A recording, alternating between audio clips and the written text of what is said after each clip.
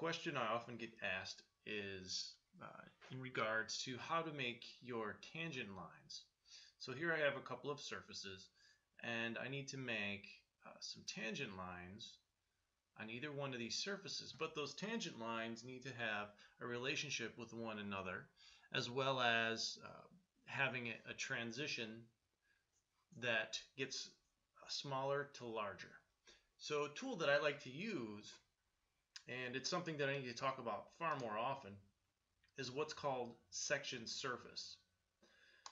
Section surface has several options in how you can create various shaped surfaces. One of them is a conic surface. This is, if you want a true conic surface, there's various ways. You have circular surfaces, cubic, and linear.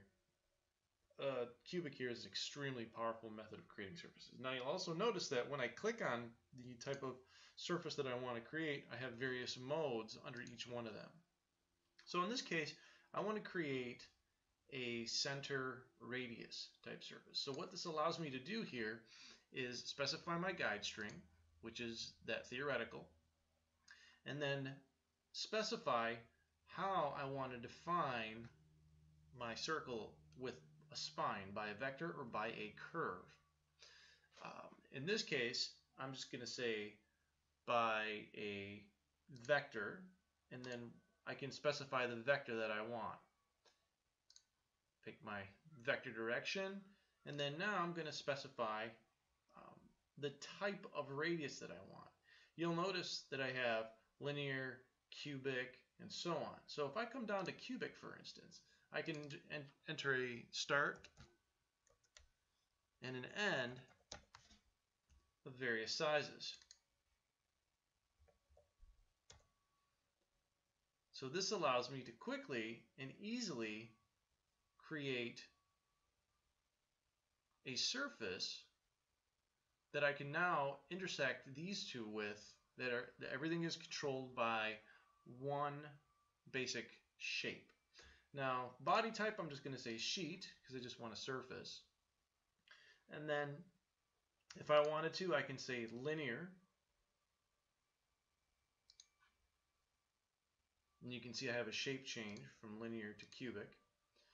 The other thing that I can do is I can go by curve, and I'm going to use that theoretical and reverse that. If I need to, I can just double click on that arrow. And you'll see that once I go to the actual curve, I have options here that I didn't have before. I have linear along spine, and I have cubic along spine. And what this allows me to do is I'm going to pick cubic along a spine.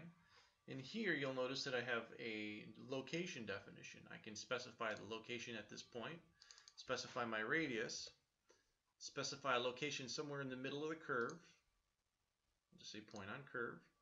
And you'll notice that I'm able to shift this. Now what I'm going to do is I'm going to change the shape. And as I shift this point, you'll notice the shape change. So I have total control over how I want that transition to look. And I can come over here, pick another point, and at every point I can enter in a value. And then I'll come back to my endpoint here. I'll go up to 15.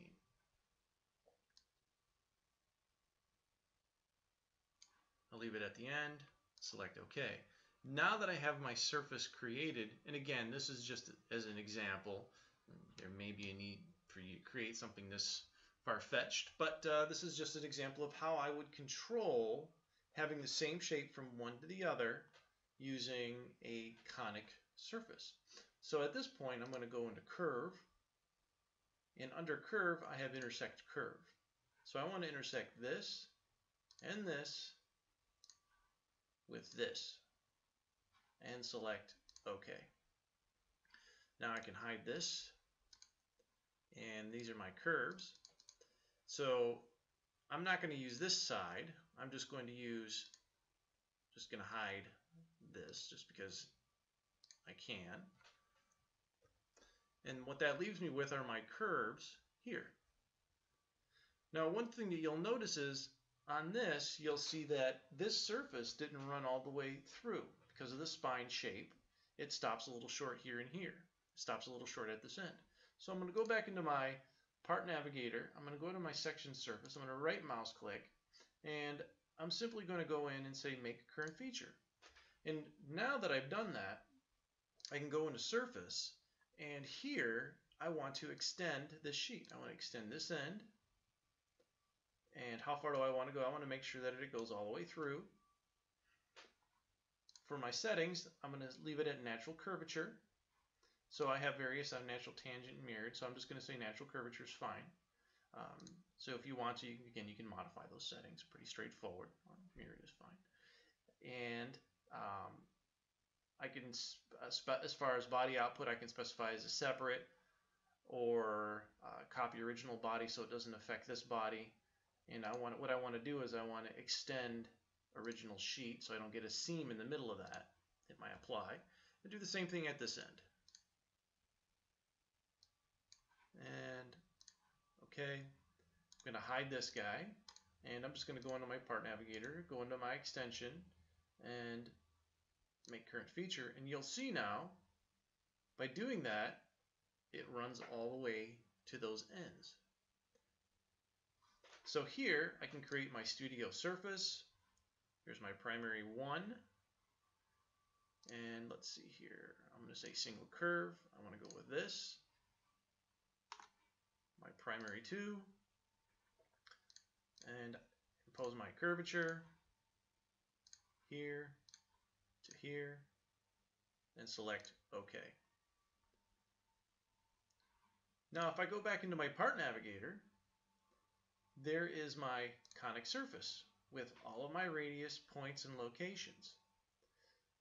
So if I look at this, you can see my location values and you can see my actual radius values. Let me go ahead and pin this open. So if I come in here now and I want to make a quick modification, I can give these names. I can change that so everybody knows what those positions are. Maybe I need to change a location.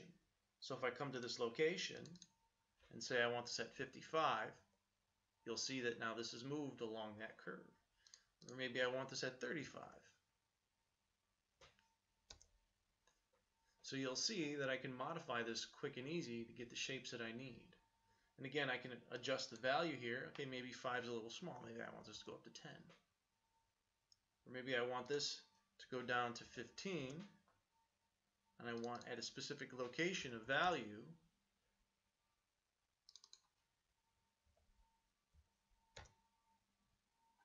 Because the analysis people came back and said, well, I need to increase the size of this or decrease the size of that, or I want to change the transition because of a stress-related issue. And I've seen that happen before in the past, or a formability issue.